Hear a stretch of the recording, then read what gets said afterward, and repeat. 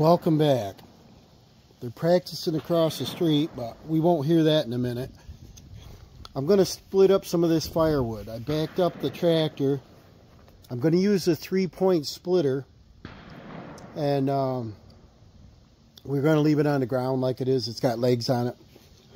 I'm going to split up some of this wood. I don't know how far I'll get. It's about 46 degrees, windy. I'm getting kind of cold, so I'm going to get some work going here to warm me up. I want to split this up. Some of it's kind of crappy looking wood. That'll be like camp wood for our little fire pits. We got a couple of them. And then I got some in here that's pretty good firewood. So I'm going to split it kind of small and then just chuck it on the dump trailer. That way I don't have to pick it up again. Then when I get over to my racks where I let it dry, I tilt the trailer up. It comes to the back a little bit so I can reach it. I don't want to bend down, pick it up 10 times, that kind of thing. But you have to handle your firewood 7 times, whatever. Let's get started. I'm going to run the tractor at low RPM, just above idle. Usually around 12, less than 1500 RPM.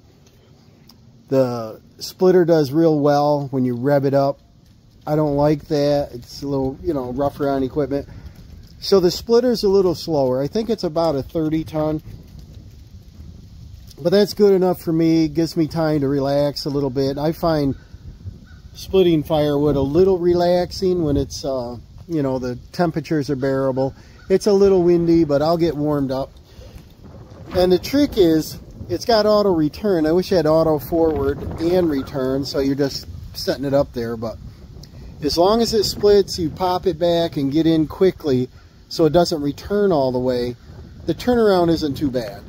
And I didn't want a gasoline engine. I thought one right off the tractor. That way if I take it out in the woods, I don't have a gasoline engine running where I'm worried about sparks, where, you need a spark arrestor on the exhaust. In the leaves and so on. So, and it's more mobile. You can hook it on the tractor and lift it versus a trailer and, trying to have a hitch on something. So that was my idea when I purchased it. I've had this for, well, since I've been here anyway. It's at least 10, 12 years old. Works great. Pretty quiet. It doesn't use a lot of diesel if you control your throttle. So let's get started. I'll do a little bit and then I'll probably do time lapse because it'll get, boring. Very boring quickly. So let's see how this thing will run. I just hooked it up and I don't know how much fuel's in the tractor here, but I think it's got a half a tank anyway, right? Yeah. So I can do all this wood on this tank easily.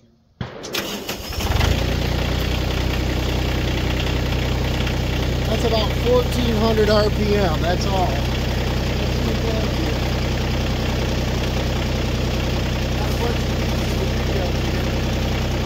want to split what's ready my way first.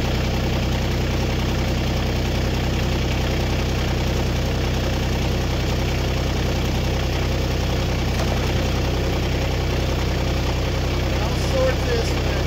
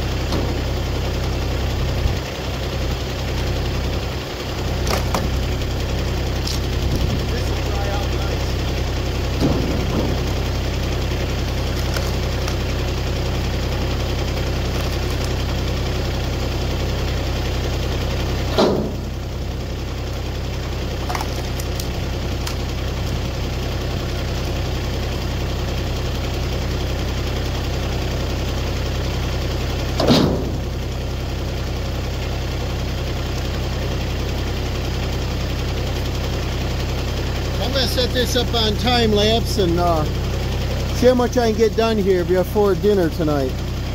I gotta go in and make some chili or something.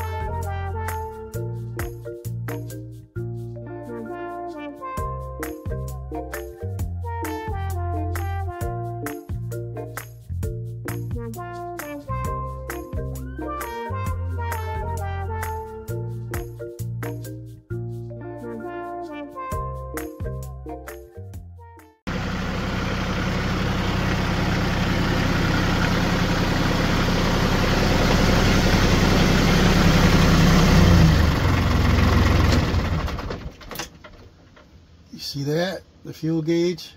I've been out here a little under 2 hours. It was very efficient. Not fast, but look how much we got on the trailer. We got almost half a load, and I've got just about, well, a little bit over half split so far. But Dawson came out and said hello, and I said, if you want to give me a hand, go ahead and throw these chunks over on the other side so I don't walk around. And he went back in the house. I thought he went to get his gloves, and he stayed inside. So I'm going to give up, go in and make some dinner.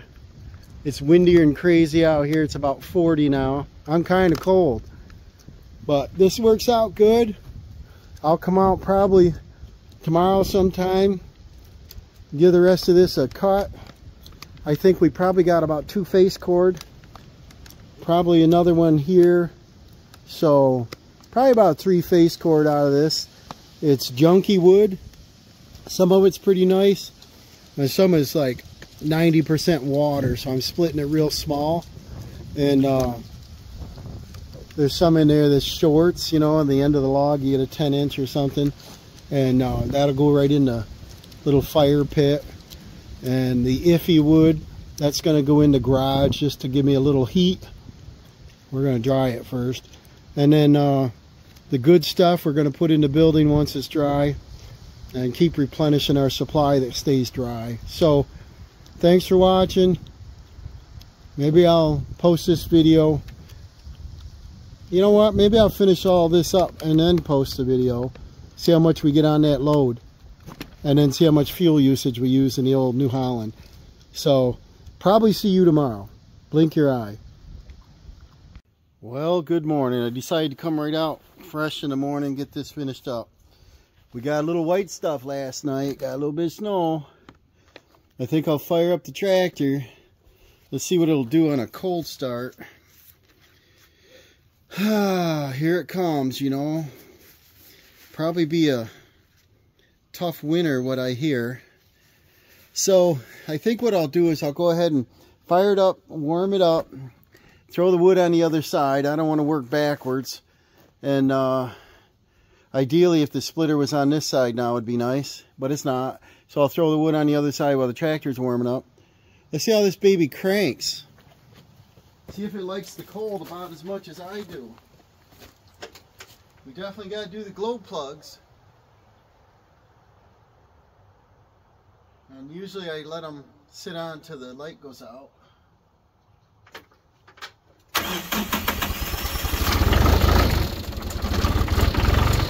It's a little cold.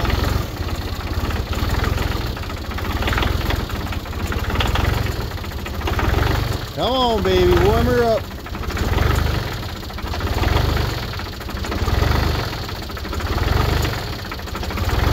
You know it's cold, it does that.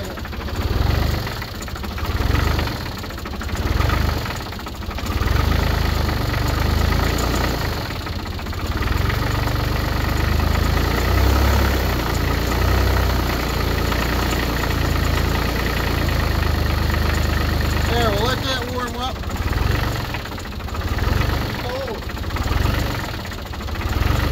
Get the oil warmed up so we can do the splitter.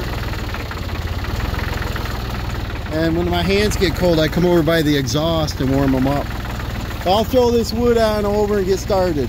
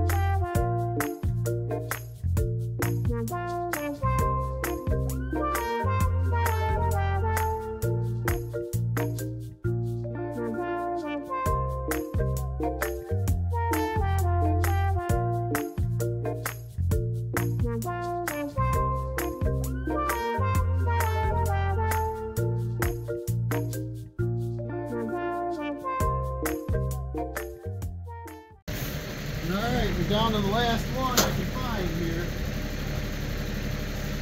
I've been out here just under an hour, so this is about 3 hours of splitting. It's cold this morning. You see the snow out here. My fingers are cold. My toes are cold. Try to work as fast as you can to stay warm. You see some of these are gnarly, you know, you gotta adjust them. When there's a branch coming out, you tend to want to split kind of crooked, you know.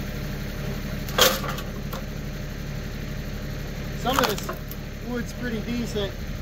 Most of it's really wet, so I'm cutting it small, splitting it small. Might be able to get this, you know, to burn in early spring, February, March, something like that. And so, when I'm done, I like to clean out this little trolley tray here, because it'll freeze right in there, you know. Keep the debris out. Cover up the cylinder.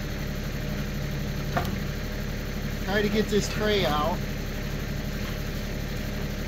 And then let's go see what we got here. Try to estimate how much we got. Well, let's go to the tractor first, kind of loud. We've got how much fuel in that? Looks like about 3/4. So we used about 1/4 of a tank. We run about 1500 RPM or so today. I think we ran about 1400 yesterday. And so we used about 1/4 tank of diesel. The TC25D, 25 horse, 3-cylinder. That used, that's a 7-gallon tank. So we used about 1/4 of that. Diesel's about, what, $4 a gallon? About $8 to split that much wood. This is a dump trailer that's 6.5. I think it's just over 6.5 feet by 12. I got a couple pieces here on the ground that fell out.